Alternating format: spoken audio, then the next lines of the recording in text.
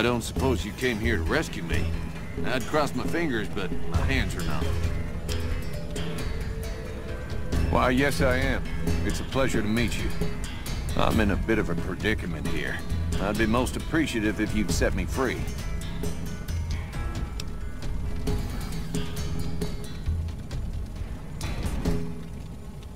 Indeed I do, good sir. And I would be thrilled to share that information with you as soon as I am released from captivity.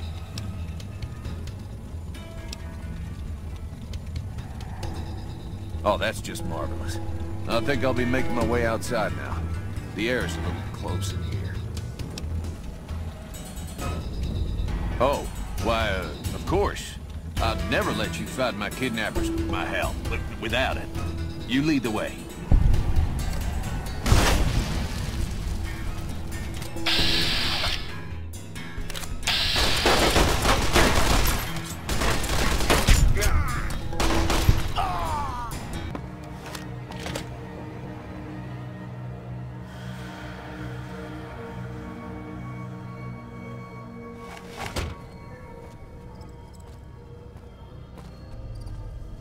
Well, that was quite an adventure. We taught those convicts a thing or two, didn't we? Breaking myself out of a hostage situation. Not to diminish your role in it, of course, but it was quite thrilling. Problem is, there's still no law in Prem. What are we to do the next time ruffians menace us and hold us hostage?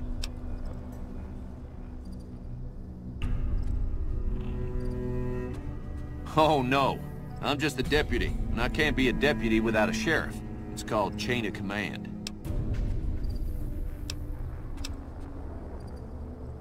It should be someone brave like you, but more of a homebody.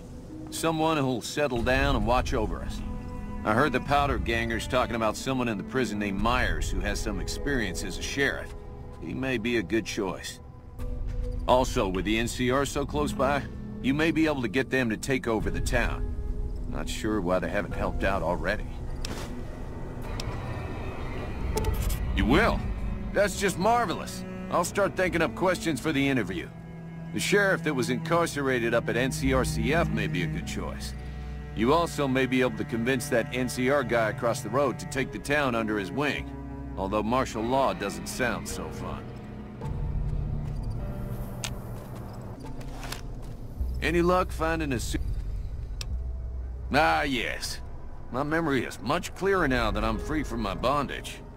I was performing recon, gathering information on some of the powder gangers, when some great cons arrived with your friend in the suit. They were talking about some delivery they took from a courier. I assume that was you? They said they'd be heading through Nipton to Novak to meet a contact there.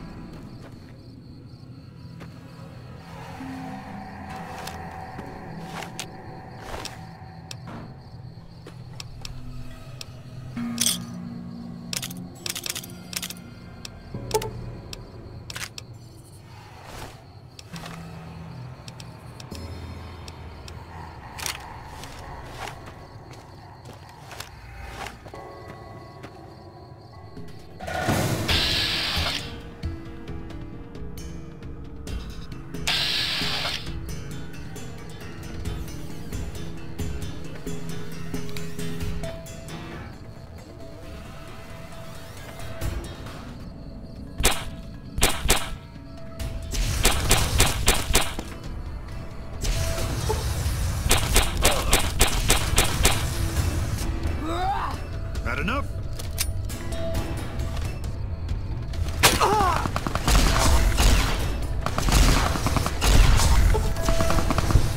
Dang it!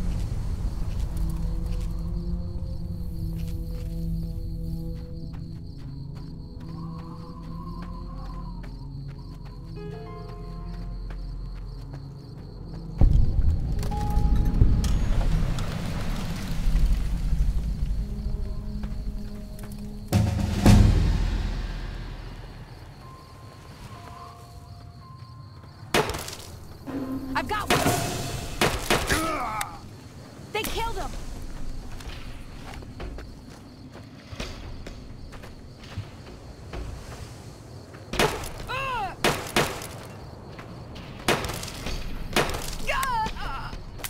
They killed her.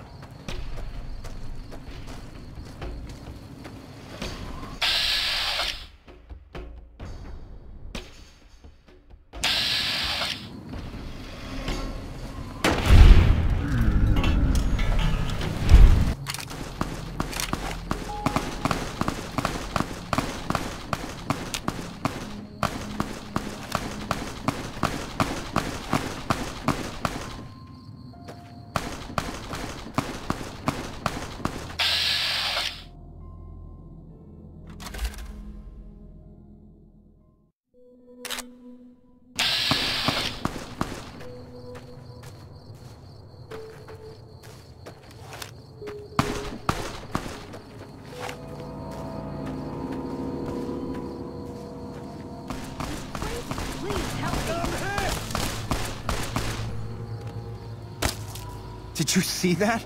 That crazy bitch just attacked me out of nowhere. Not for long. I met her on the road a few days ago, and we've been traveling together since. We'd actually been flirting a little when she suddenly pulled a gun out and began yelling at me to hand my caps over. Now that I think of it, though, she laughed when I threw her my money. I think what she really wanted was my Lucky Charm necklace. Yeah, every once in a while you can find a cap with a blue star on it. They're pretty rare, so I started collecting them. And once I had enough, I made a necklace out of them, since I thought they were lucky. I will. That's the last time I pick up a straggler on the road, believe me.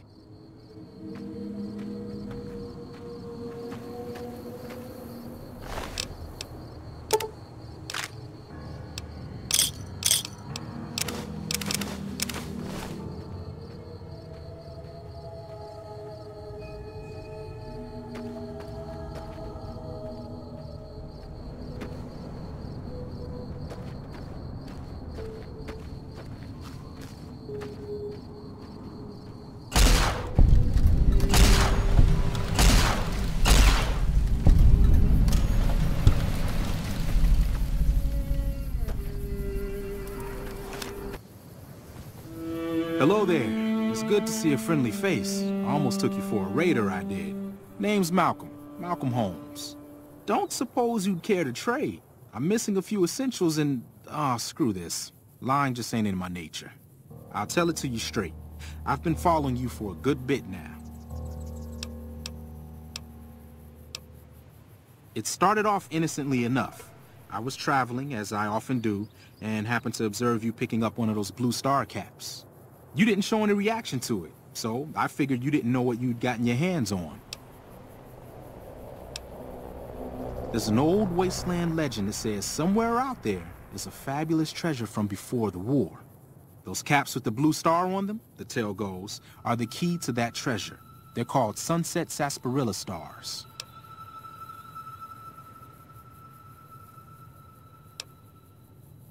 Nah, I gave it up years ago. Too dangerous. And even if I did still collect them, I'd tell you the same. There's people out there so mad with the idea of treasure that they'll attack strangers just on the suspicion that they have some of those caps. All over the place. The easiest place to find them is unopened bottles of sunset sarsaparilla. You'd think they'd all have been picked clean by now, but somehow, new bottles keep appearing in the machines. Some say it's old Festus that does it, hoping someone will finally collect enough caps to earn the treasure. Other than bottles, you'll just have to scavenge. You can find caps in the unlikeliest of places, and blue star caps are no exception. It's said that the treasure is guarded by a man named Festus, and he's the one who asked for the blue star caps. It's also said he's been around since the war, standing a lonely vigil, waiting for someone to come and take the treasure off his hands. That'll make him pretty damn old, but I've met a few people in my travels who claim they actually met him, and they weren't the lying type either. No one knows. Money, weapons, water. It is, or maybe was, something of value, and that's enough to get people motivated. No problem. If you do end up trying to collect more stars, watch out for a man named Alan Marks. He's killed several people for their stars already.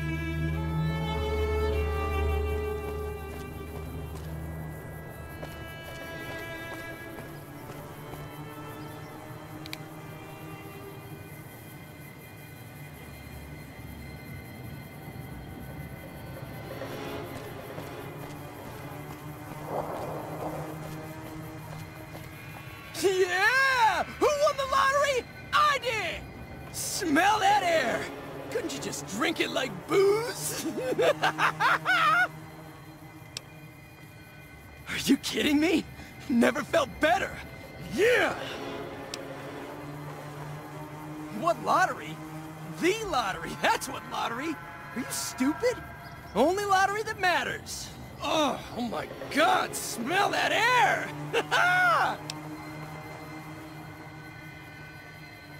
Powder ganger? What? I mean, yeah, it used to be, sure. But not no more. Powder gang is small time, man. I'm a winner! I won the motherfucking lottery! Later.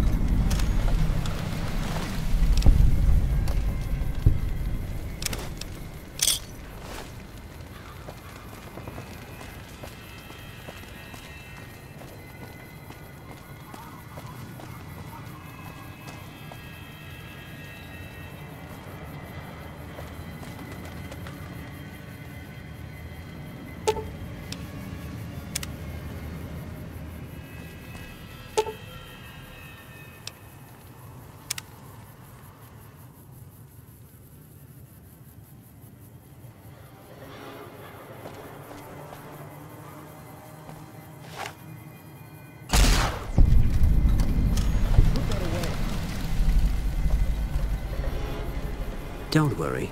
I won't have you lashed to a cross like the rest of these degenerates. It's useful that you happen by. I want you to witness the fate of the town of Nipton, to memorize every detail. And then, when you move on, I want you to teach everyone you meet the lesson that Caesar's Legion taught here, especially any NCR troops you run across. Where to begin? That they are weak, and we are strong? This much was known already. But the depths of their moral sickness, their dissolution, Nipton serves as the perfect object lesson. Nipton was a wicked place, debased and corrupt. It served all comers, so long as they paid. Profligate troops, powder gangers, men of the Legion, such as myself. The people here didn't care. It was a town of whores. For a pittance, the town agreed to lead those it had sheltered into a trap. Only when I sprang it did they realize they were caught inside it too. Yes, and herded them to the center of town. I told them their sins, the foremost being disloyalty. I told them that when legionaries are disloyal, some are punished, the others made to watch. And I announced the lottery. Each clutched his ticket, hoping it would set him free. Each did nothing, even when loved ones were dragged away to be killed.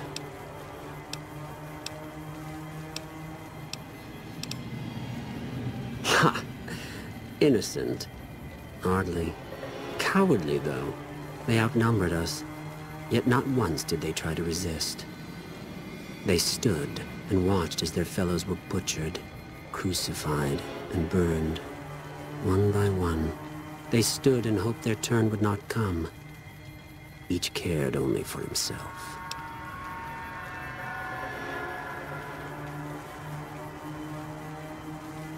As are all crimes, if you feel strongly about it, attack us, and soon you won't feel a thing.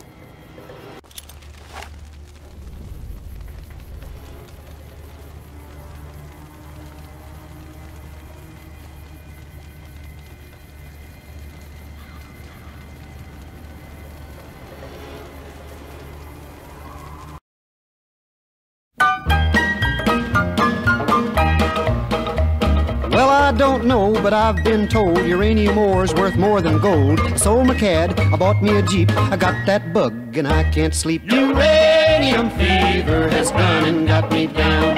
Uranium fever is spreading all around. With a Geiger counter in my hand, I'm going out to stake me some government land. uranium fever has gone and got me down.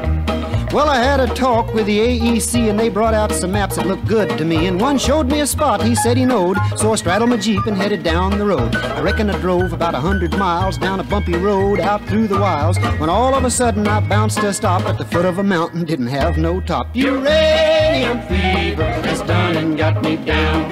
Uranium fever is spreading all around. With a Geiger counter in my hand, I'm going out to stake me some government land.